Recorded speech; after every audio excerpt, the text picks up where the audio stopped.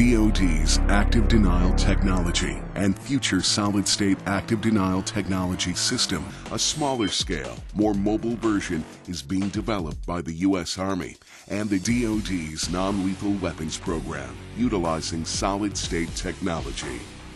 This system will demonstrate and prove out the critical technologies for a follow-on tactical system, which will be an adjunct system that can be installed on a range of tactical or support vehicles. It will have an azimuth drive for full 360-degree coverage, E-steering and azimuth for fine steering control, and full E-steering and elevation. With an invisible beam, speed of light targeting, and silent operation, it can be used in a wide range of operations, such as enhanced combat mobility in dense urban areas where it quickly and safely moves civilians obstructing vehicle mobility.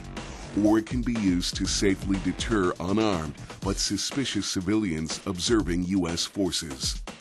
At entry control points, it provides an additional layer of response for dealing with potentially threatening targets and potential crowd violence.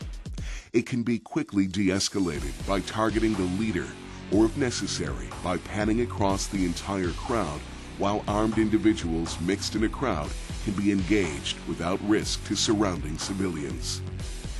Since the beam can penetrate window glass, it can also be used for non-lethal engagement of suspicious vehicles potentially threatening U.S. forces.